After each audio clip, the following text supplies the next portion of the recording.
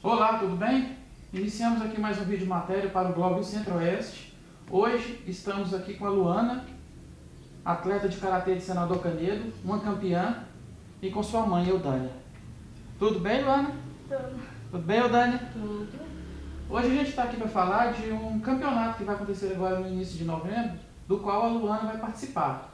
Ela conseguiu a classificação para participar desse importante campeonato, que é o Campeonato Nacional Interestilos 2016. Ele acontece de 11 a 13 de novembro na cidade de Indaiatuba, em São Paulo. A Luana é a segunda vez que ela se classifica para participar desse campeonato. No ano passado ela participou pela primeira vez e trouxe a medalha de bronze, que é essa medalha que está aqui na mão dela. Aliás, aqui no sofá está a decoração hoje aqui, são as medalhas da Luana, que a Luana tem conquistado, né, ao longo desse tempo que ela pratica esse esporte. Então, como o pessoal dá para observar aqui, ela é uma campeã, né?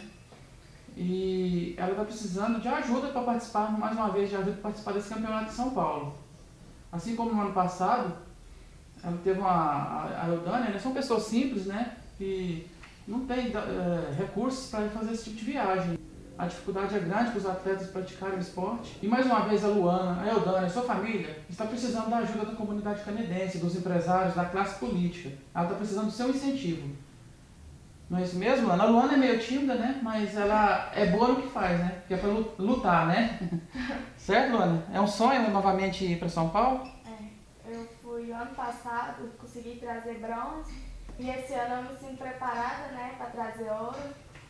E que eu consiga, né, arrumar um patrocínio, e quero a ajuda de vocês. Para realizar esse sonho, pessoal, ela precisa da ajuda de vocês. Eudânia, o que é que vocês estão precisando? Fala um pouco aí pra gente sobre Nós precisamos do apoio financeiro, né, para que a Luana venha conquistar, né, um ouro, igual ano passado ela conquistou o bronze, e eu sei que nesse ela está preparada para conquistar o ouro.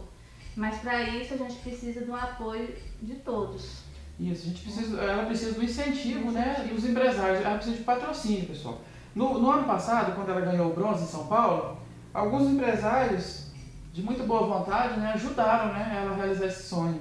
Além do que, levaram o nome deles, levou o nome da cidade, Senador Canedo, o condomínio Centro-Oeste, o empresário Zé Cândido, o supermercado prático do residencial Boa Vista, Sousa Contabilidade da Vila Pedroso, o secretário Luiz Becker, a primeira-dama Eliette Gonçalves, o radialista Roberto Lara, nós aqui do blog, todos nós contribuímos para que a Luana participasse desse importante campeonato.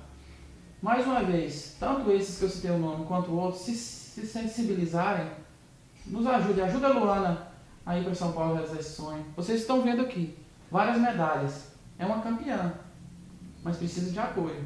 Muito obrigado, gente. Até mais, um abraço.